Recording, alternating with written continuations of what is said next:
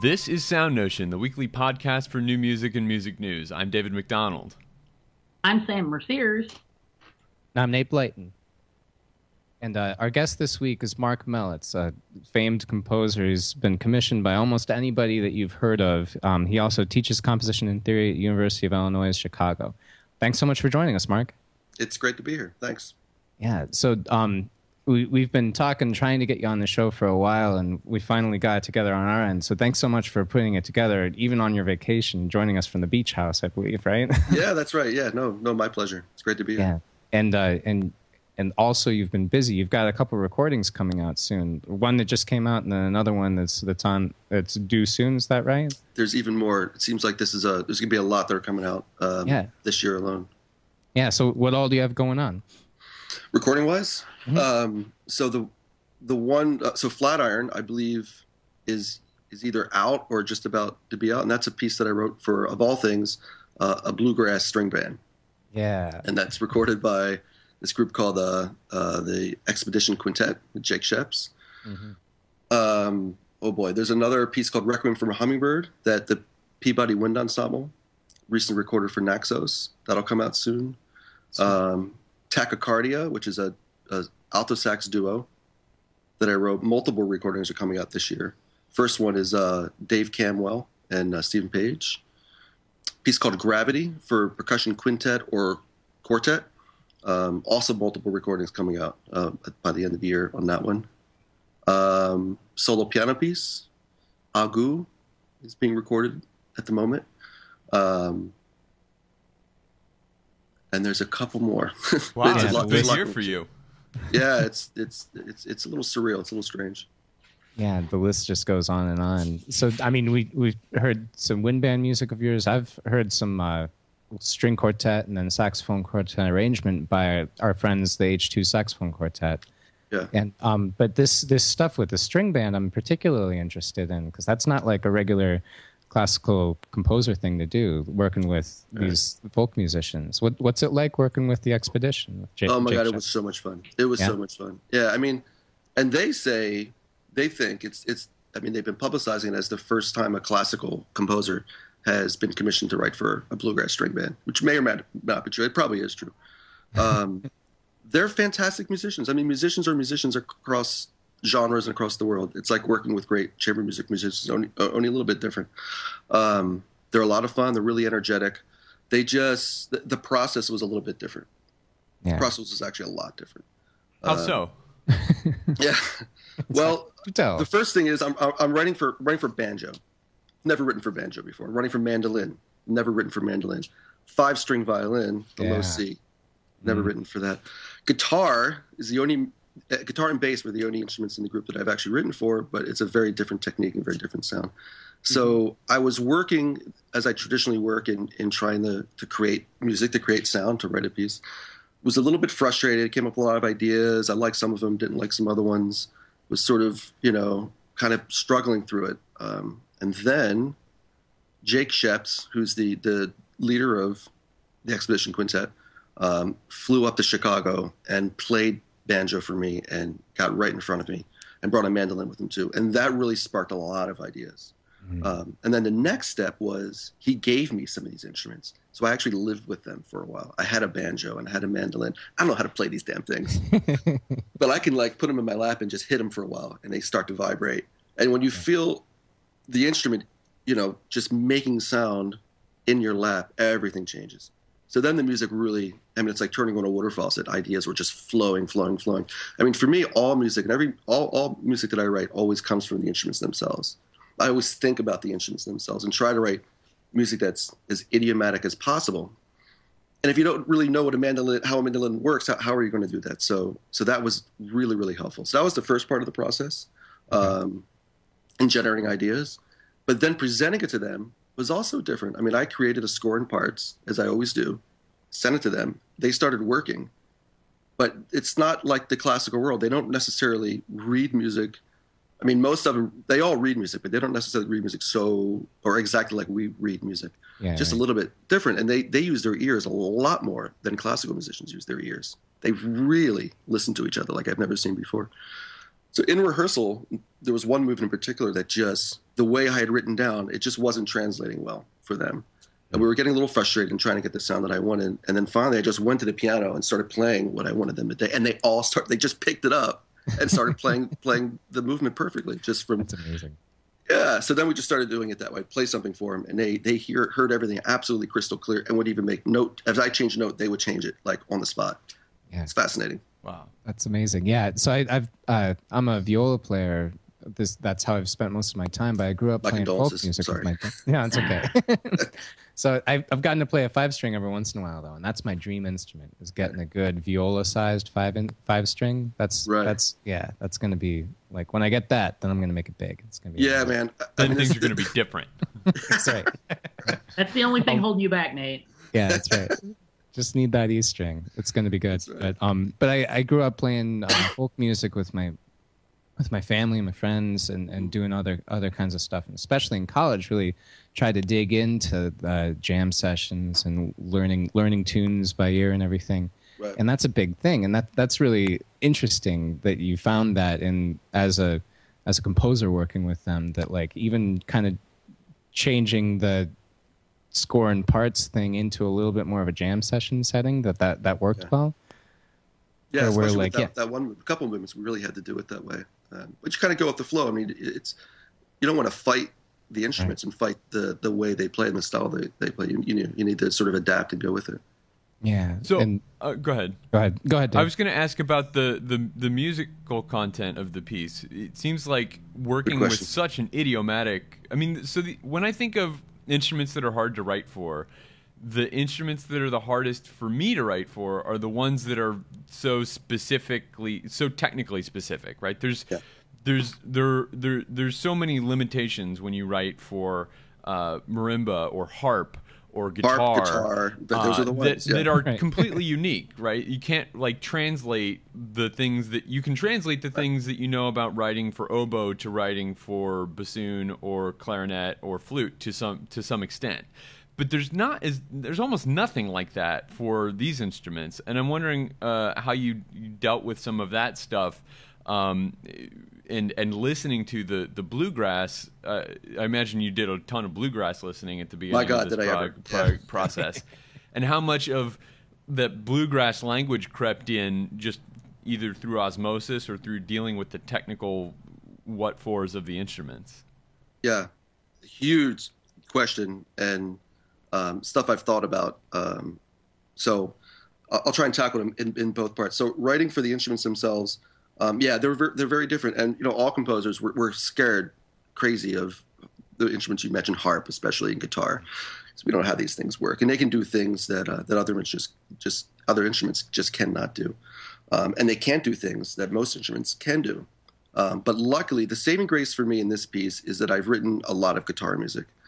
And from writing for guitar, that translated well. Obviously, there was a guitar in the group, but it translated into banjo, and it translated a little bit into mandolin.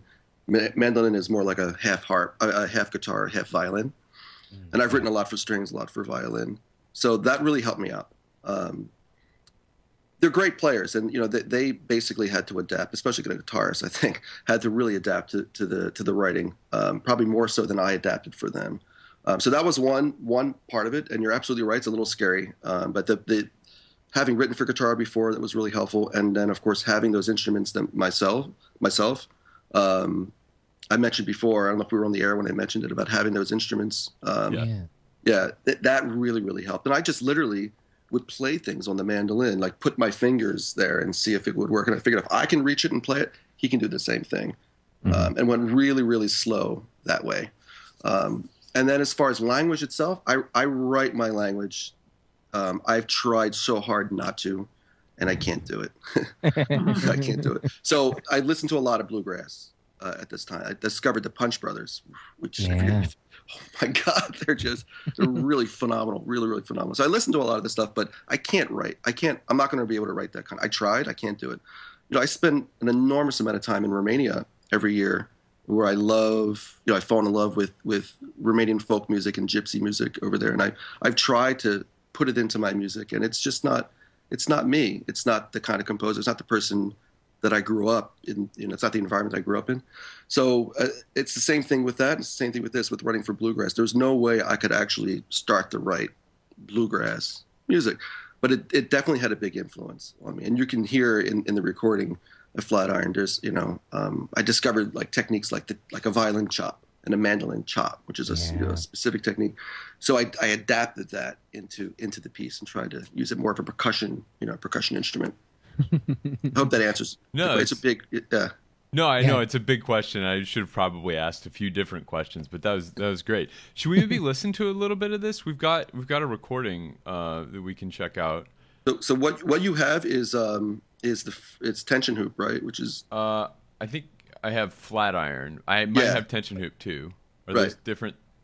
Tension hoop is the first movement of Flatiron. Flatiron, like a lot of my music, is just a suite of very short movements. And tension hoop is the opening movement. And what you have is sort of almost final version. It's not mastered yet, and but it's close. Okay. Do you have anything you want to say to maybe set this up more than we already have, or? The group Expedition is touring it. They're playing it, right now. I know they played it last night. Nice. And they're playing this piece at their concerts now. So that's it. Excellent. So here's an excerpt from Flatiron. The movement is Tension Hoop by our guest Mark Mellitz, performed by the Expedition Quintet.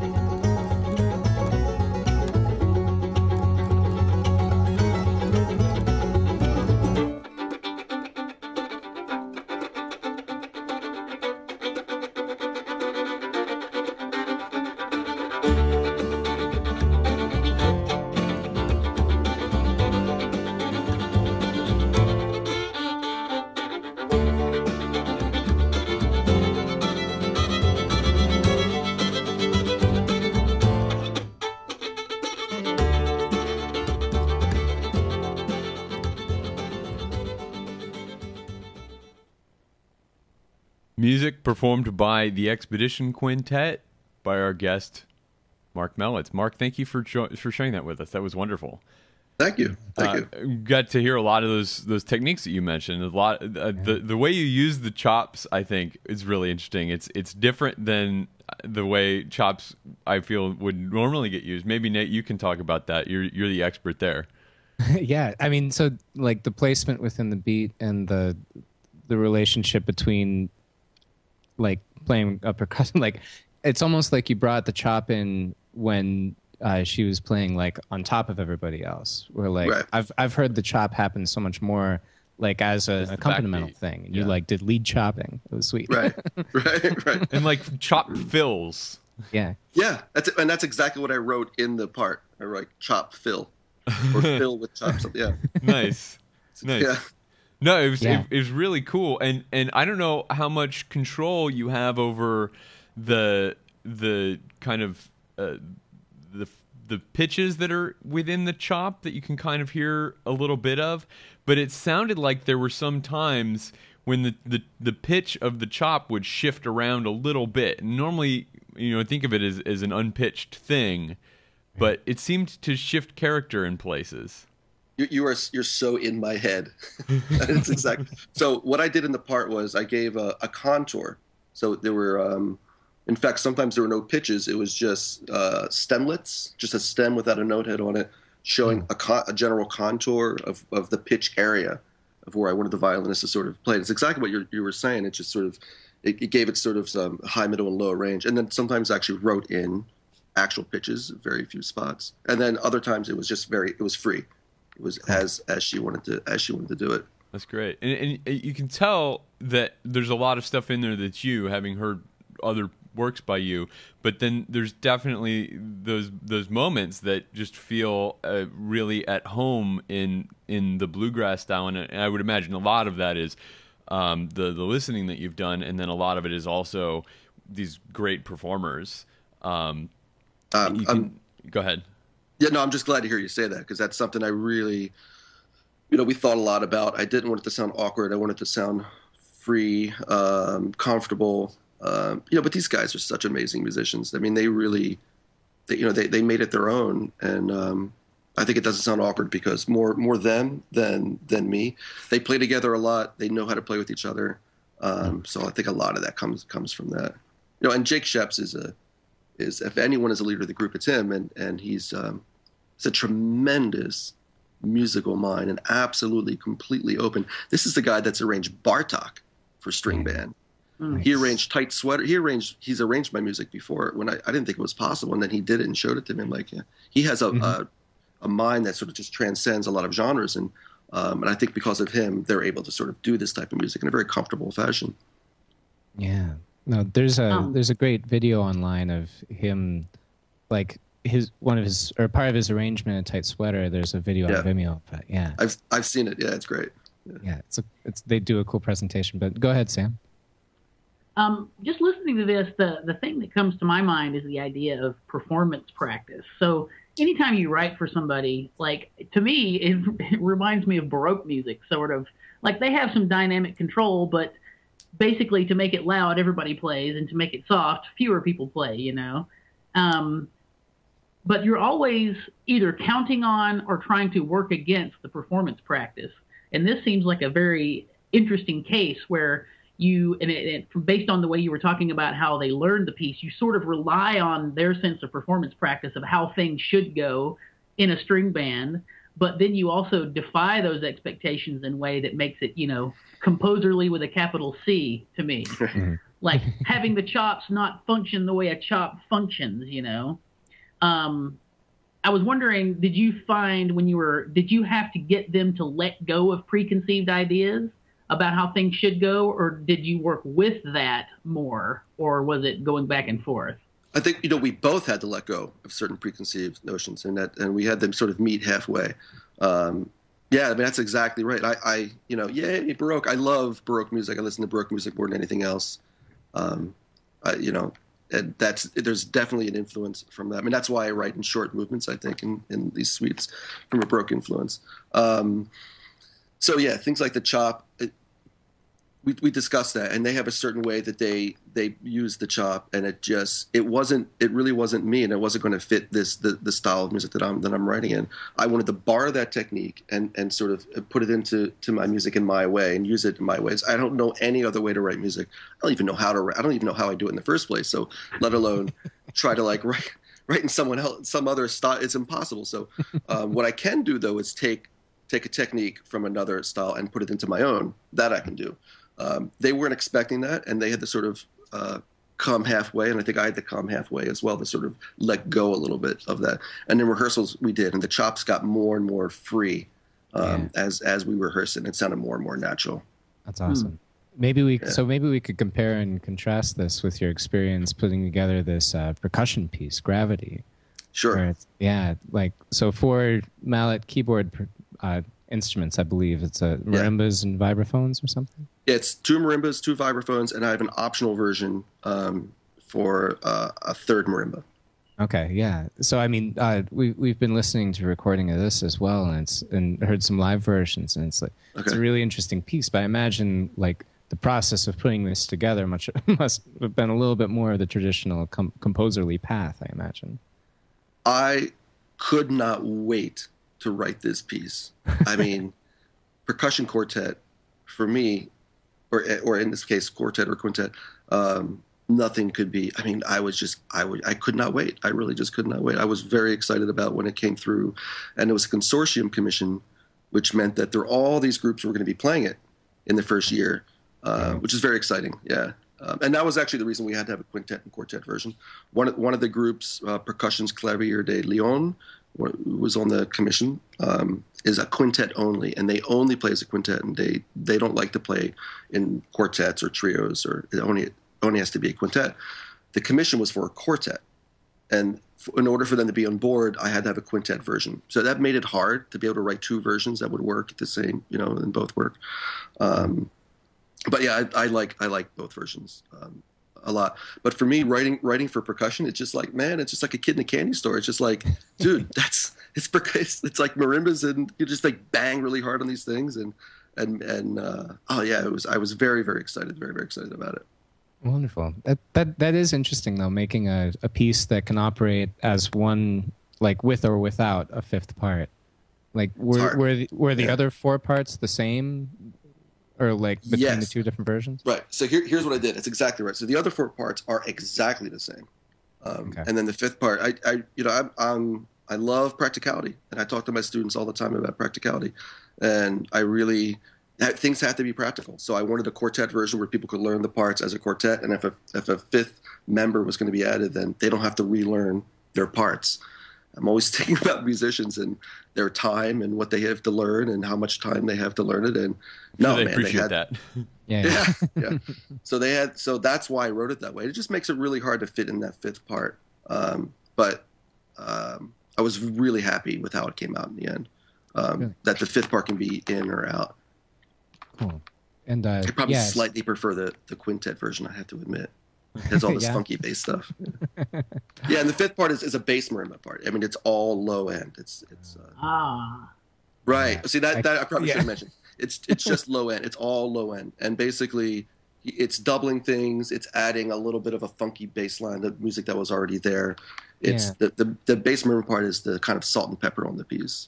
Yeah, so it's adding the subwoofer to the stereo piece that you already had. Exactly. There you go. So, poking around this piece on the web, one thing that drew my attention right away was how thoroughly documented the process was online.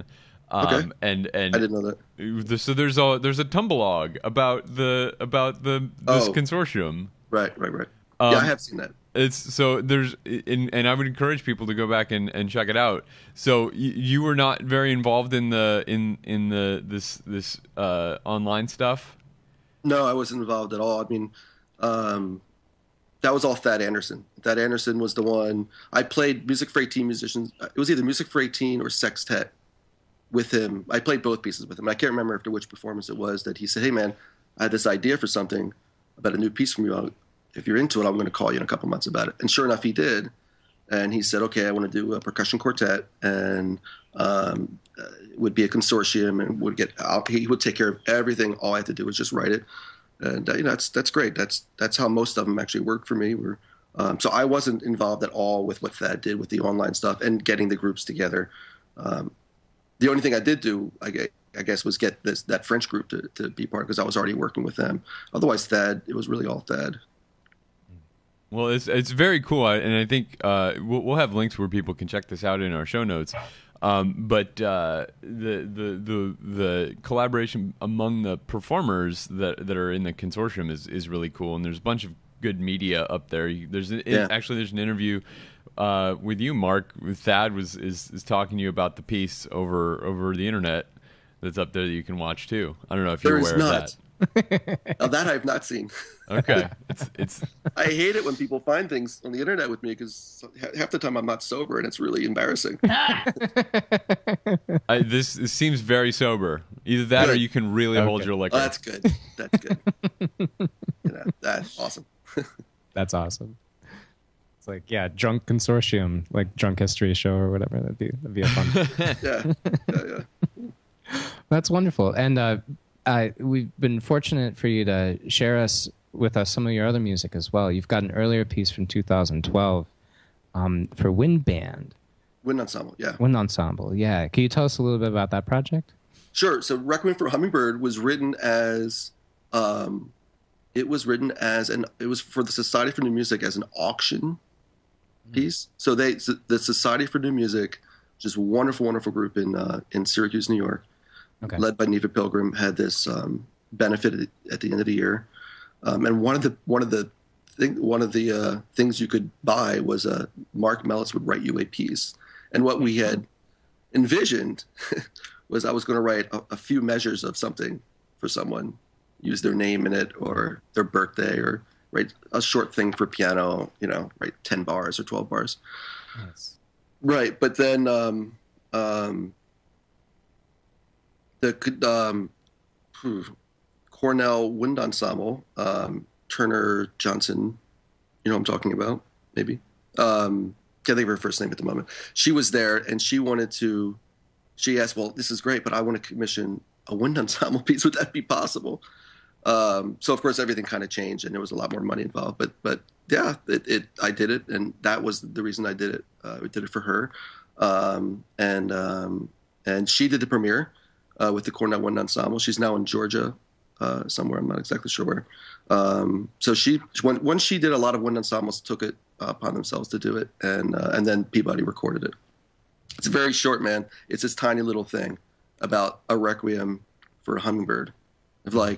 I remember I was looking outside my window, and there's these hummingbirds in our previous backyard, and they're flying around, and I thought to myself, man, they're so fast, and what would a requiem for a hummingbird be? Like, if your friend, the hummingbird friend, died and you're a hummingbird composer, what would you write for him in this life? So it would have to be really fast, but slower than really, really fast. So that's right. What this is. Yeah, it's interesting. And because like if you were the hummingbird, you like, how much of your life would you devote to remembering such a short life of this other person? That's really interesting. That's it. And the guy's just floating around. He's kind of going in and around the cilantro plant that was back there. And I'm like, okay, that's it. What if he died? The hummingbirds almost die every night. That's the thing. It's like a hummingbird goes into this state of every evening of just almost dying. And then they barely make it the next morning. They wake up, and all they have to do is just constantly eat or they die. It seems that that would lend itself to your penchant that you mentioned earlier of writing short works, these short things in my scale. I mean, in the hummingbird scale, this is a requiem, man. This is a big, huge, long piece. Yeah, exactly. It's about a minute and a half. It's a long time for a hummingbird. Right. That's very cool. I like that. Now, Sam, we had talked about a project a while ago that Sam was really excited about, and so I'll let Sam ask you about composing for smartphones. Oh, okay. Well, I was just wondering what you thought about the process, and were you excited about the opportunity at the beginning, or did you have to get talked into it? And obviously, writing a short piece is nothing new to you, so just You're talking about the Spectral Quartet project. Mm-hmm. Yeah. People have been asking me to write. Who was the quartet? I forgot. Spectral Quartet. Spectral Quartet. Yeah. People have been asking me to write for cell phones, for ringtones for many years. I write my own ringtones anyway. When someone texts me, it's like, Nate, send me a text. My phone has my piece called Black as my ringtone for text messages, and I take excerpts from my music and I use them as ringtones all the time. Do you assign different ones to different people? I usually have the ringtone. The piece that I write for the person is their ringtone. That's awesome. So, that's my ringtone for. Thanks, Nate. There you go. Yeah, so that's I know it's really yeah. Yeah. That piece Black is brilliant, by the way, too. Heard a lot of good recordings and seen some performances as well. It's a little surreal. It's been played at this point over 1,400 times. I mean, okay, so an obscure piece for 2 low instruments. I mean, it's a little weird, but I love it. It's great. It's really great. Someone puts a new YouTube of it almost every week, say.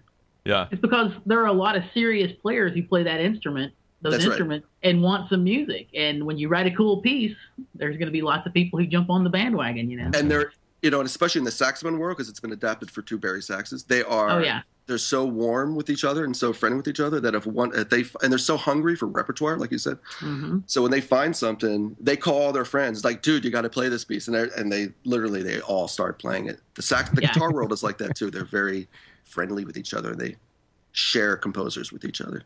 Yeah, nice. I feel like I'm a kind of a composer whore. I'm a composer slut. I've been shared with so many different musicians. But in a good way. Yeah, Mark Mallitz really gets around, yeah. That's right. Yeah. My students had something to say. My students really make me laugh. They always comment on things like that. I have and I would like to talk at some point. We have a new composition program at UIC that I'd like to plug. Yeah, tell us about it. Sweet. Yeah. Now is a perfect time. Excellent. So I teach at the University of Illinois at Chicago, and we're starting a brand new composition program a year from now, starting a year from this fall, and we're super excited about to put a very intense undergrad composition program in Chicago. That's a little bit different than a lot of the programs I've seen. It's going to be based on working with real world people, and I mean it's less. A lot of programs I see, they talk a lot about music, but they don't actually make music. And I just want to make music, man. I mean, music is, I love sound. I love music. I just love creating something from nothing. There's sound, there's silence. I mean, there's absolute silence. And then we create sound in that silence. It's this incredible, beautiful lie. I mean, there was empty there before, and now we're putting some sound on top of it. And in order to do that, we have to actually have really great musicians to work with. So, talking about music is wonderful, but making it is more important, I think, especially for young composers. So the program that I want to develop is actually a program where we're going to have ensembles in residence. Like our first year, this coming year, we have Latitude 49 in residence with us. Yeah, so we're going to have all our students write for Latitude 49 and workshop with Latitude 49. Yeah, so they can, they're amazing, and they can write pieces for them that are sort of halfway done, and we'll do workshops, and they can have different versions. So they can say, okay, cello, can you try that line? Pizzicato, piano, right hand up an octave, and then they hear it. All these different versions they can work with Latitude, whoever ensemble we're going to have coming in. And it's just a little bit different way of trying to and just have them write a lot of music. Just have them write a lot of music. I had a great.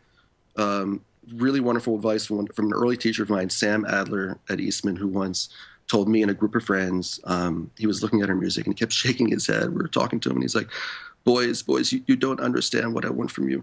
What I want is quantity, not quality. And we kind of looked at him like, no, you mean quality. I know you were born in Germany, so you mean quality, right? Not quantity. No, I know what I said. Tell me what I said. Quantity. He's like, just write, and that's how you're going to learn to do it. He's like, you're 19 years old. You're going to throw all these pieces away anyway. We're like, no! Of course, it's like, come on, man. This is my masterpiece. This is the second symphony I wrote this week. Right? Like, no. Yeah. You write music at that rate at that time because you don't know. There's nothing stopping you. You don't really know what's bad anymore. You're just writing. And he said, look, just keep writing, and just write as much as you possibly can, and don't worry about if it's good or bad. And then hear it played, and then you're going to learn that way. So you're going to hear it, and then you're going to make a decision. And then instead of revising, write another piece. Yeah. Said never revise, just write another piece. And then you learn from that, and then you learn from that. And it was absolutely the most brilliant advice I've ever gotten, because it's really how we all learned at that time. It was great studying with him or learning from him. And that was perfect for form and technique. But when it came down to writing a piece, It was just do it, hear it, and do it again. And that's what I want to do at UIC. Have a lot of that. Have the kids just write a lot, work with ensembles, work with really great ensembles, and develop this terrific program that we hope is going to be, have a lot of Chicago interest and then national interest, and then hopefully have an international draw for young composition students. That's really great, because so often we focus on like the process. I mean, the process goes from having an idea through everything up to having a performance, and in school we focus on like the first third of that, right? Of having the idea and then turning it into some kind of score, and then maybe a little bit working with players and hopefully maybe someday get them to play it somewhere. Right. But the whole thing is like all the parts of that are equally important, and you need to learn those other parts too, and those other parts inform that very important first part where you're getting the idea and putting it together in some kind of formal structure. That's really great, and I think it brings in a lot of the hip entrepreneurial stuff that everybody's talking about these days as well, of coming from an idea to an artistic experience for an audience, all the way through is a very cool thing that we talk all the time on the show about how we wish we had more of that. When we absolutely. were in school. Absolutely, and we're definitely going to approach that. We're doing it already now. Maybe these people are going to have to make a living as artists, and what does that mean these days? And they have to sort of, you might have to think a little bit outside the box in order to do that. Writing music, or earning a living as a composer is getting harder and harder and harder. So there are other things that are compositional that are, and taking a piece all the way through, like you said, from an idea all the way through. And like an idea. So this is the other thing. My students get stuck on the idea. Screw the idea. It doesn't, like, the idea is nothing. It's what you do with the idea that's something. I mean, a good composer can take any idea and write great music from it. The better the idea, the easier it is, of course. But it's another thing I'm trying to get young composers to just let go of, is their idea. They work so hard on creating, what the piece is going to be about. I said, screw it, just write it. Just whatever idea it is, I'll help you, mash that and work it into a piece. Yeah. No, and when I say entrepreneurial, I'm not just talking about business, but like the idea of a project that is the full thing. Though the business thing is important and the earning a living is important, but the full thing that you were saying of the idea then getting all the way through to the end. And I totally agree that the idea is, like, ideas are a dime a dozen. Like actually writing the thing. Like and look at Beethoven. Look at those ideas. I mean, what are they? Right. 4 notes. I mean, yeah. Like not the greatest melody maker of all time, but he made it work for him. Yeah, imagine coming into your teacher and say, like, "This is what I made this week. I made this idea." Right. And it's those 4 notes. They do. They're really good. Yeah. It's a really good 4 notes. You're gonna dig it. That was actually Beethoven that texted me, by the way. Yeah. I get these drunk texts from him all the time. It's annoying. This makes me think about how technology has influenced the way people learn art forms these days. In some forms, like photography, it's completely changed everything. Because I used to work at a camera store, and I was, the guy people would ask stuff about photography, and they would say, "How do you take good pictures?" And I would say, "Take lots and lots of bad pictures." Mm-hmm. And that used to be very expensive, because you'd come in and get your photos processed, and that's a lot of money. You take thousands of pictures to see how to not take bad ones anymore. But now you shoot the picture, you turn your camera around and you look at it, and you do that 5,000 more times, and all of a sudden you can take decent pictures.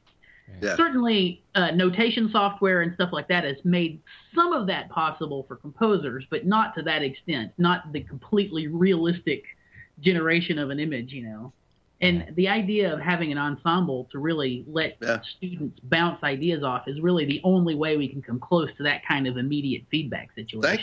Thank you. It's the shots on goal theory. So my brother Arnie, who's here with me, I have 2 brothers, Kenny and Arnie. I'm in Kenny's house, and Arnie is in my house. Arnie has a shots on goal theory that he's explained to me. He coaches little kids basketball, and he had a team once. The team was, they were really bad. They were terrible. They're just terrible. So at one point he said, "Look, don't worry about anything passing. Just as soon as you get the ball, shoot. just shots on goal. Just keep throwing the ball at the hoop. Eventually it's going to go in." And it did. And that was their, like, shoot. And eventually they actually started scoring baskets just because of, by luck. Right. Yeah. Well, you know, I love another that. thing when you described this partnership with these ensembles to me, the other thing that immediately struck me was how valuable that could be for the composers' careers to develop those relationships, right? To you know, be working with those level of performers on a regular basis. You mentioned that you had been playing a thing with Thad Anderson, and then Thad came and said, "Hey, we should work on a piece together." And that is an opportunity that your students might have with these ensembles, right? When these ensembles are no longer in residence and these students are doing other things, then maybe that ensemble comes back and says, "Hey, remember that thing that we worked on together when we were at Illinois? We should do another thing. We should work together on another project." And I feel like that could be a really valuable part of it as well. Yeah, and it happens all the time in reality. Sure, I mean, exactly. that exactly what you just described happens all the time. Yeah, and additionally, I've heard, I think I've heard you talk about this, but also other composers who are like doing, like making a living as a composer, like they really, like, in order to get enough commissions to pay all the bills and stuff, they have to write a lot of pieces and right. like a lot of music. And what better way to get training to do that than just like from the very beginning, write tons of music all the time. Like, do it now. We're playing it on Friday. Right, exactly. Like it sounds like a brilliant way to prepare for having a deadline at the end of the week or something. Yeah, like I mean it's hard. I mean, yeah, you do. It's always working. It's always writing, and I have to have a schedule because I go from one piece to the next. It is a lot. It is a lot of writing to keep it going. But there's also lots of performances of my music, and that I have over. That's pretty motivating. Yeah, I mean there's well over 500 performances a year of my music, and that goes up every year. So just keeping track of that and up on the people I have, sending the music out and taking over the ordering, my own writing. It's you put all that together. It's not a lot, but it can support a small family. Yeah. Do you do your own publishing as well? Like I do, which doubles my royalties. So that's why I do it. I've been approached by publishing companies before, and right now I'm talking to one, which I won't say who it is, but it's one of the sticking points I keep saying is I'm worried about losing. A lot. I mean, a lot of these publishing companies are interested in me because of the amount of performances I have. And they're looking at 500 performances a year, which could be 600 soon and whatever. And they're looking at it as a dollar sign, but I'm looking at it as, okay, if they take that, I lose half my royalties for that. For me, they need to double the amount of performances, and I just simply, who the heck's going to play my music 1,700 times a year? I don't think it's going to happen. So I keep my own publishing rights because I'm greedy, I guess. No, I mean I keep it because it helps. I mean, all those things add together.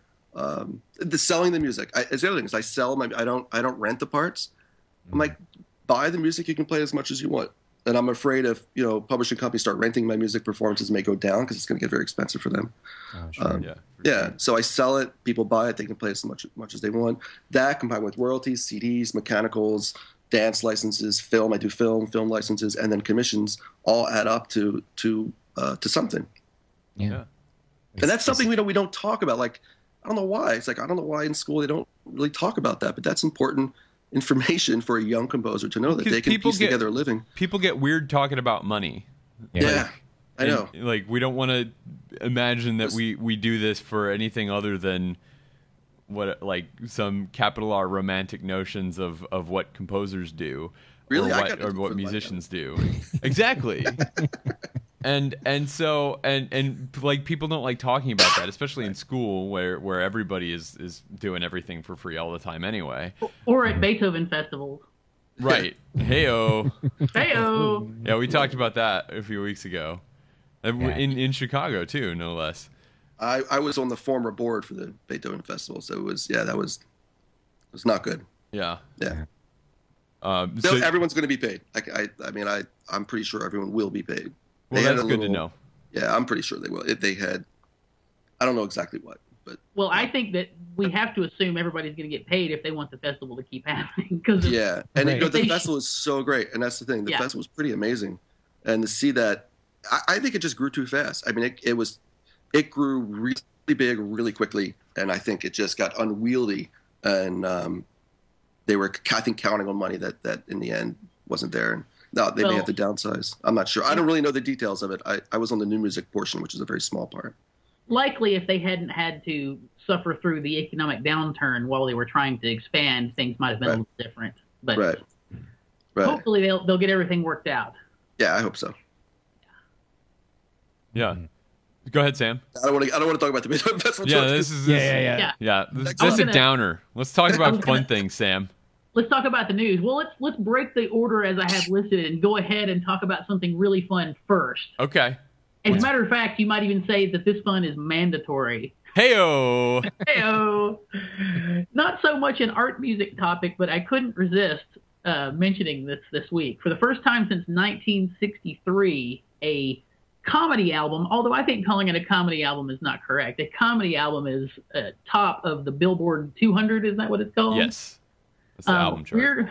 Weird Al Yankovic's new release, Mandatory Fun, is topping the charts, and there's all kinds of interesting marketing things, and I'm going to defer to the music business specialist to give us a quick Cliff Notes version of how awesome it was when he released this album. Well, there's a number of weird things and cool things that he did. He released 8 videos in 8 days. He didn't tell anybody what they were going to be. So he releases the album, and you can stream or buy the album already, and you didn't know what 8 of those singles were going to get videos. And another interesting thing he did, he released each of the videos on a different platform. So one of them went up on Nerdist, and one of them went up on Funny or Die, and one of them went up on I can't remember any of the other ones. But they all had those little windows of exclusivity, and part of the deal was those networks were funding the video production for the video that they got, which is really cool. And that allowed him to not have to spend that money himself, which is something artists usually have to pay for some or all of video production costs, even for big people that have been doing it a while, like Weird Al Yankovic. And Sam mentioned that this is the first time since the 60s there's been a so-called comedy album in the Billboard, at the top of the Billboard 200. This is Weird Al's first ever #1 album, and he's been doing it for a while. Wow. So it's really cool for him to finally get a little bit of recognition for that. But like Sam said, it's not necessarily our normal beat, but it is an interesting thing in a guy using new media in some interesting ways to reach his audience, and also to make ends meet, right? He by partnering with all these different people and getting his music in every possible place it could be, he was not only sharing some of the value of his music, but also sharing some of the risk in a very socialist kind of way. Yes. Yeah. So I don't know. Anyway. Did you have anything you wanted to add to that, Sam? Nope, that was it. I just wanted to be able to talk about Weird Al on our serious composer show more than anything. Yeah. Now back to downer news. Peter Gelb has sent out a letter to everyone, all the 15, I think it is, unions that are involved in all the people that make the Met Opera happen, saying that brace for a lockout if things don't get solved, because stuff. And what he says, and the musicians, of course, don't think that his stuff is accurate. So basically, this was a shot across the bow for the unions to see who blinks first. Well, and when we're talking about the Met, we're not just talking about the musicians, right? Oh no. So we got we got the players, we got the singers, we got all of the technical people, and a bunch of other unions. The Lincoln Center, I don't know what, building staff, the right. non-artistic, but they actually picketed outside Lincoln Center. I think it was this week. When the letter was sent out, they actually had a picketing presence at Lincoln Center to try and raise awareness. And the musicians, for their part, are saying that if Gelb goes through with this, that they will never trust him again. So, the musicians are already slouching a bit towards a scorched earth policy, and we'll see. There's no shortage of contentious labor disputes in the world of music. So hopefully they'll be able to come to some kind of understanding, but something tells me that we'll be having friend of the show Drew McManus on again sometime in the next month or so. Well, they got to do better than Bayreuth this week. Bayreuth Festival had a really rough opening night. They didn't have German Chancellor Angela Merkel, who has over the last few years attended the opening of the Bayreuth Festival, and they had some major stage collapse issue. Something about the set broke in the middle of the performance, and they felt that in order to safely deal with it, they had to clear the audience out of the hall. So everybody in the room had to leave while they fixed it for like a half an hour and then come back. So an extra added half-hour intermission in the middle of your Wagner will get you home pretty late. So that has been a rough couple of weeks for the opera world. I'm sure they've got everything back on track now, and Bayreuth will run smoothly the rest of the time. Another really cool thing, shifting back to new music things that we like. We may have talked about these on the show before. These animated scores, they're made by you see them on YouTube everywhere. The main guy that's making them is a guy named Steven Malinowski, who does these really cool animations that show a visual representation of music happening, kind of in it's kind of music notation in that it's showing rhythm over time or pitch over time. So you see lines go up and down as different instruments come in and out.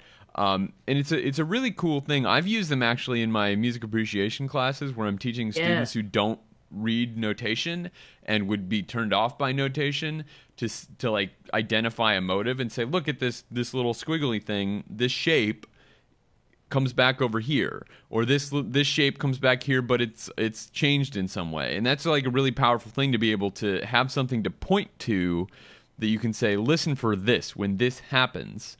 And so he has a Kickstarter right now. I haven't checked it this morning. Do we know what its status is? But the Kickstarter is to make some of these. Is it funded? It is funded. They've got 557 of the 550 that they were going for. Awesome. Yeah. So he was looking for funding just for the licensing, but he's doing these animated graphic scores for the Nancaro player piano etudes, Conlon Nancaro's player piano etudes, which would be really amazing to see in this format because there's so much going on. Yeah. And it's the kind of stuff that isn't even easily expressed in music notation because the rhythms are so out there, and the strange meter things that he's I mean, that's why he's doing player piano instead of a player at the piano, because there's so many cognitive challenges that it's easier just to robot it in, and so it's a really cool thing. Yeah, and when you see how involved and how beautiful really his animated scores, one of my favorites I put in the chat, Dave, is Prelude to the Afternoon of a Faun, and I used them in my fundamentals class, like just getting kids to connect a noise with something that they see on the screen, and then when they hear that motive come back, they see the shape again. It connects like a visual presentation to something they're hearing. Yeah. And when you see how involved they are just for an orchestral score, thinking about doing one of those Conlon Nancaro pieces would be, not only do they need licensing, but it would be a tremendous amount of work. Because based on what I've seen from this guy before, I'm imagining they're going to be pretty incredible looking. Mm-hmm. And he doesn't always use the same scheme for sort of the visualization. It kind of he matches the visualization like a piano piece that doesn't have a lot of huge, 10-finger things going on. The nature of the animation will change to match a more, contrapuntal line presentation or something. So really inventive. And all of his orchestral scores he makes himself with sample library, technique. And for that kind of thing, they're really well done too, so they sound really nice too, and the orchestra plays perfectly in tune. I would love for him to do another Kickstarter like this to license some real serious recordings to do these with, because that was the only downside of using them in class, was like, we can use this animation thing, but we're not going to listen to a great recording of Beethoven when we do this. This is just for the kind of constructive purposes of the score, and then we would listen to like a Bernstein recording of Beethoven after that or something like that. Well, so now, yeah, we charge our listening audience to go and fund this, and maybe he'll get some serious recordings because there's 21 days to go, and he's already got what he needs for the licensing that he was going to do. Maybe if he gets piles of money, then he can really get some nice recordings. Yeah. Yeah. You know what else I would like is a long poster of the full like roll of the score. So what you really want is just like the piano roll on your wall. But his colorful version of the piano roll. Yeah. Great. Yeah. So anyway, have you seen any of these things before, Mark? I have. They're incredible. Yeah. They're really, really amazing. And so we're really looking forward to seeing these now that we know they're going to be funded. And you have plenty of time to back it. If you are hearing the sound of my voice in the next 21 days after I'm recording this, you can go to the Kickstarter project, and we'll, again, have a link to that in our show notes at soundnotion.tv/SN, where you can find Stephen and help him make awesome things on the YouTube. He needs our help. Is there any, sorry, Sam, what were you going to say? Well, I was going to note, this is normally the part of the show where we would say, and so-and-so passed away this week. And I think this is the first time since I can remember. And the thing is, we're always worried. There are no relevant obituaries. When we don't have any obituaries to cover, I'm always worried that we're missing somebody big, Yeah. So as far as I can tell, the music world didn't lose anybody of note. Yeah, it's a good I said that, and then now somebody's going to have their feelings hurt.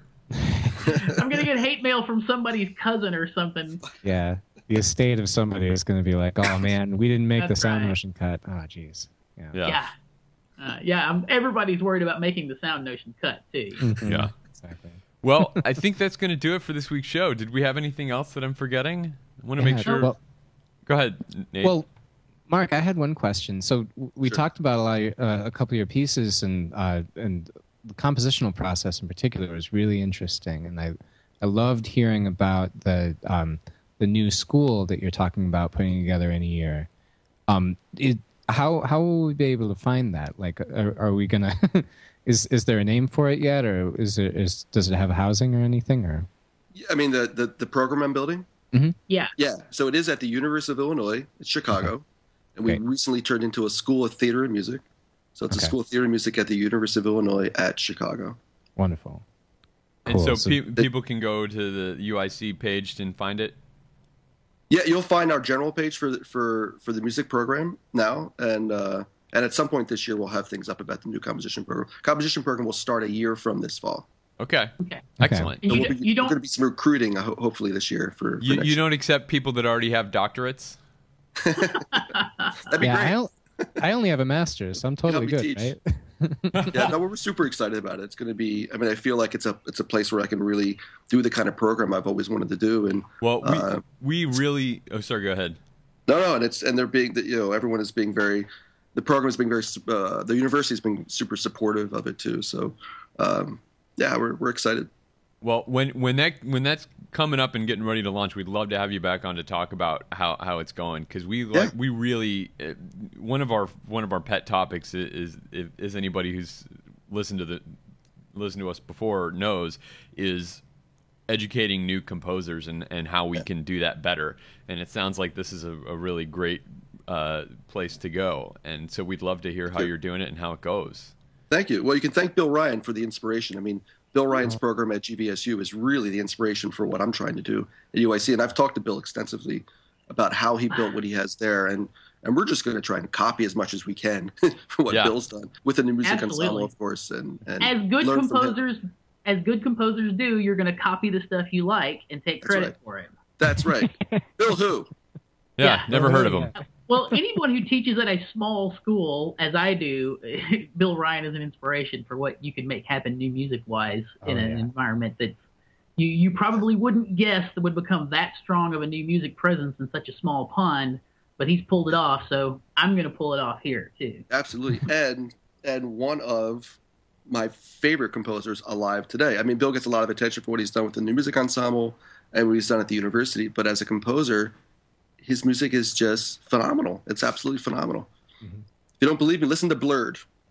Oh yeah, I think we had Bill on the show, and that may have been the pick we used of his. But yeah, simple lines. I mean, it's incredible stuff. So, well, it's great to hear that you're doing all this cool stuff and working with all these cool people. Thank you so much for your time this morning, Mark. We really appreciate it. We had a great time talking to you. No, guys, it was a real treat for me. Thank you. Keep in touch. Yeah. We'll let you get back to the beach now too, if you. Dogfish Head Brewery is right down the street. That's where I'm headed, and then the beach is right next to it. That's going to be my next week. So, nice. I'm jealous. This is my jealous face. That sounds wonderful, Mark. You have a lovely afternoon and a lovely week at the Dogfish Head Beach Brewery. And try not to think about the rest of us in less exciting places. I'll drink for you. Yeah, have a Dogfish Head for us. We'll have links to all the things that we talked about with Mark today, and all the other stories that we talked about today on our site, soundnotion.tv/sn, for you listening at home. If you want to read up on any of these other things, we would love for you to find those things and check them out. If you'd like to comment, we'd love for this conversation to continue as well. If you have any thoughts about educating composers or working with novel instrumental groups like string bands like Mark has done, we'd love to hear your thoughts on that. Again, soundnotion.tv/sn. You can also connect with us on various social media platforms. We're on Twitter as a group as @SoundNotion. I'm @Dave McDowell. Sam is @HouseGoy. Nate is @ANateTree. You can also connect with us on Facebook, on Tumblr, on YouTube, wherever you like to find your social media things. We're on, well, I shouldn't say we're even on most of them, but we're on a lot of them. So check us out there.